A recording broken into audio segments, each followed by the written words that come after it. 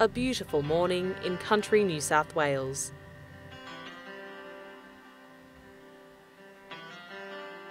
In small towns like Molong, a community of under 2,000 just outside Orange, beautiful rolling hills and a relaxed lifestyle are a normal part of life.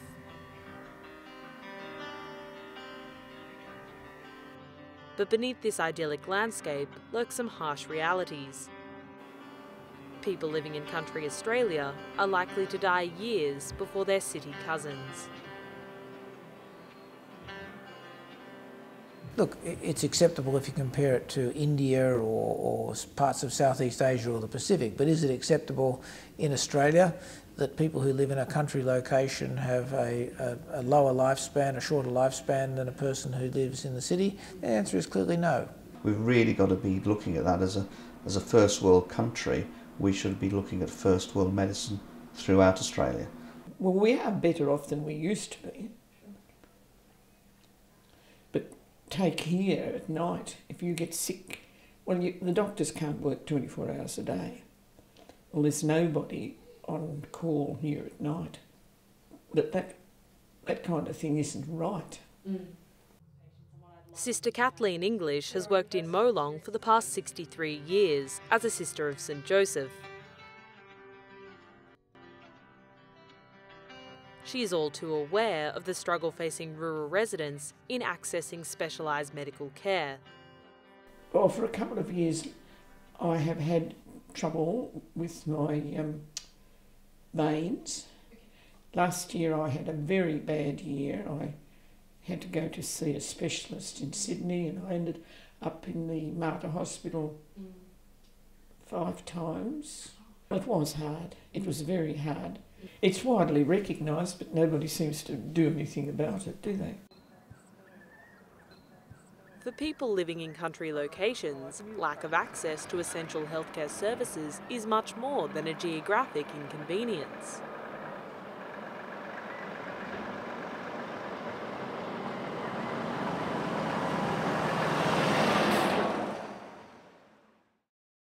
Life expectancy for those in rural communities is on average about 4 years less than those in metropolitan locations. This equates to just under 5,000 premature deaths occurring in rural Australia every year.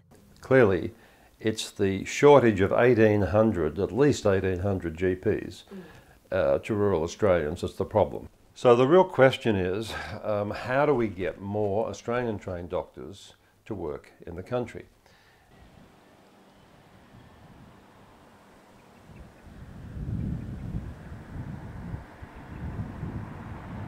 I'm just wondering where we can put them.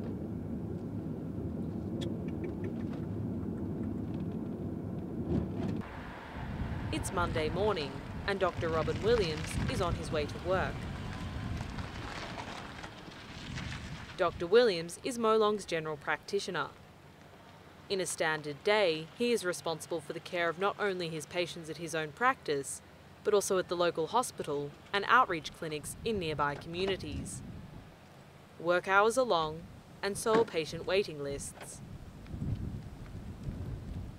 Molong probably could do with an extra doctor easily. I think we're very fortunate compared with a lot of other communities. I mean, if you look at the number of patients that we see, we probably look after about 1,400 patients per doctor rurally, whereas the average in the city is about 750.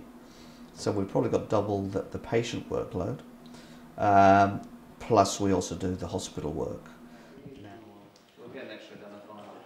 Today, Dr. Williams, along with his practice nurse Kate, will attend patients at his practice in Molong, act as a visiting medical officer at Molong Hospital, and visit an outreach clinic 40 kilometres away at the even smaller community of Yeovil. Although on a rotational basis for the Yeovil clinic with another local GP, Dr. Williams' schedule is jam-packed, leaving little room for mistakes. And unlike in the city, apart from his practice nurse, Dr. Williams has no backup. I would call rural general practice as the same as city practice plus, because we have less backup, so you do have to do more yourself, but I think that's one of the great challenges, but one of all the sort of great benefits of doing it, because you actually, you know, you are really at practicing your craft. But there are sometimes when you've got to be it, and that's when, you know, if you get a trauma case in, or if you get an emergency presentation to the hospital, you are the first line treatment, and you've got to stabilise the patient, etc., before they're either retrieved or they're transferred out. So I guess you have to use your skills a little more as a frontline worker here. It can be overwhelming, and I think sometimes that responsibility for the doctors and the nurses can be quite overwhelming. We don't have the backup that other city hospitals do. I mean, an example here, you know, often you're it, the RN and the doctor, and I mean, given that I've worked in other facilities such as Orange, you're not the only RN, there's another 10 on with you, there's another 20 doctors in the hospital. Here, if something happens, it's the doctor and you. So it can be daunting. In many ways, it's not surprising that medical students who train in the city are hesitant to go into country practice. Bruce Robinson, Dean of Medicine at the University of Sydney, believes that the intensity of country practice may be a deterrent to some students. If you're a small town GP, you're essentially on call 24 hours a day, 7 days a week. And a lot of people find that very intrusive. It doesn't leave a lot of time for family life. He believes fundamental changes to the health system are essential in encouraging more people to head to rural locations. Well, the system has to provide better locum arrangements for rural GPs.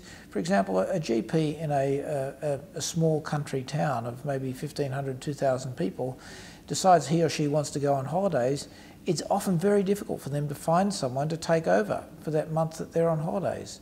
So we need a better system to enable that sort of thing to happen. I think too the recognition that financially it's probably more challenging to work in a rural location. There aren't as many people in a rural location who can afford expensive doctors as what there are if a person lives and works in an affluent part of a big city, for example. So there are a number of factors, I think, which make it more challenging to get people to go and live and work rurally.